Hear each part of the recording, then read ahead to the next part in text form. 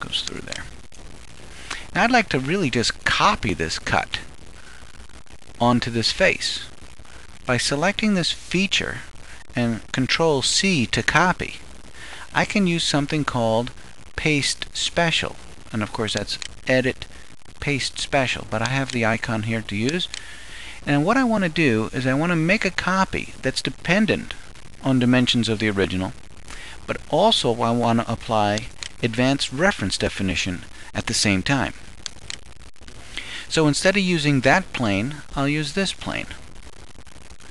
And that one will be the same. Instead of using that plane, let's use this plane. And that one will also be the same. Call that done. Now we just have to adjust the arrows. So I used to be looking at this plane that way. Now I'm going to look at this plane that way. That's fine. I used to look at this plane up, and now I'm going to look at that plane up. That's also okay. And there it is. Now these two extruded cuts are indeed identical. Let's turn off the datum planes and let's take a look at something. If I change this 75 to maybe 80 degrees, you'll see how they both change. And if I double click this one and change this to say 85 degrees, you'll see the first one changes as well. They actually share a sketch. Kind of an interesting little thing that you have to notice there. There is a downside to this, though.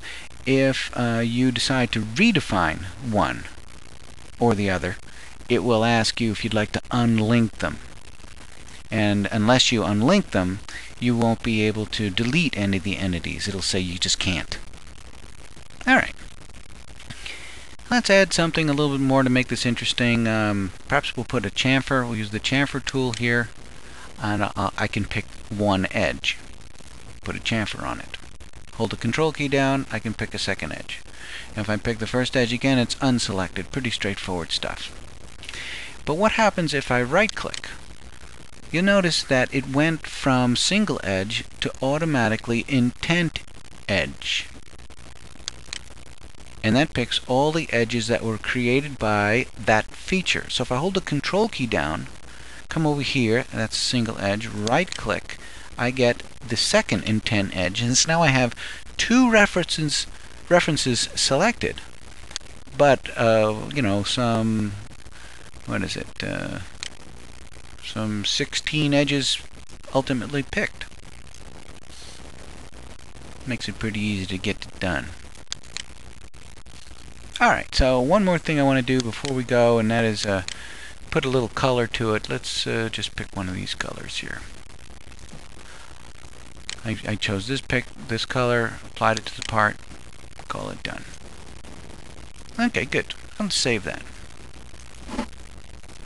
Next we'll do, close this window, we'll make a new part, and we'll call this one Shuttle. Now the shuttle, turn on the data planes, the shuttle is going to fit into those slots. So let's make a protrusion that goes on both sides of this plane that I selected. References are fine. Go straight to the sketch view. Oh, here it is. And let's drop in a center line. And let's put in a line that goes like that. I'll do only half of it. Grab it all, mirror around the center line, and then add a dimensioning scheme that makes sense. Actually, it's doing pretty good already for me. I just want to put in this angle and this overall height. That should do very nicely for me. Okay, so we notice that these numbers are really, really big right now. Now, I want this one to be about, what, 1? 3/4. I forget exactly what it was. I think it was 1 inch. But we want it to be 1, not 400. If I modify this from 400 down to 1, this sketch is going to turn inside out.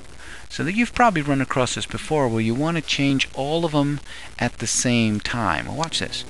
Pick them all, use the modify, and I want this 400 here, this one here, I want that to be 1. So if I choose what's called lock scale, I can change that one to 1, and it'll apply that ratio to all the others at the very same time.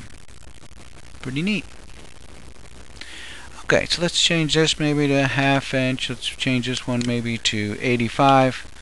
I think is about what it is we're looking for. Let's maybe make this one 0.95. Good.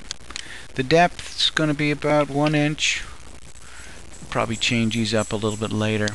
Right click. Let's go to edit. Let's modify this to say 1.5. Control G.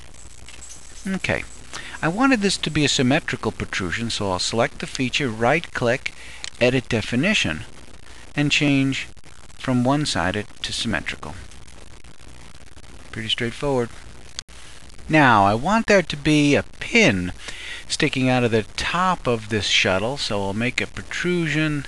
Placement is going to be off the top face with, let's use this as the reference. You see how it's, here, check this out. You see I picked the face, surface of feature 5, and because I picked the face, it thinks the reference ought to be the end. That's the current yellow or highlighted collector. If I choose this instead, it will be the right plane. When I go to the sketch plane then, it also will choose that as the reference. And you'll see it's got the center datum plane as well, which is perfect for me. So let's go to the sketching plane. Straight away, right click, hold down, ask for a circle, drag it out, right click, double click here, let's make this 0.5. We're done with the sketch. How tall do I want it to be? I don't know. Let's put it about there. That's fine. Middle mouse. So I'll go Control D to put it back to the default view, and this could be the shuttle. So let's give this a color as well. So View, Color and Appearance. Let's make it this this gold color. That ought to be fine. Whoa. I don't know about these colors. Gonna have to do a lesson on colors. That's clear, because these are definitely funny looking. That blue one might be good for now. Let's let that go. Save this part and close the window. So the next thing we're going to need, we got a base, we got a shuttle. We'll be using 2 of those, and all we need is the lever. So let's make a new part. Lever. And this one's going to be a real straightforward part, just a plate with a couple of holes in it. So looking at it from the top plane, let's add a protrusion, go to the placement definition, middle mouse button. Let's look at it straight away. I'm going to have a circle for the end of the plate and a circle for the other end of the plate.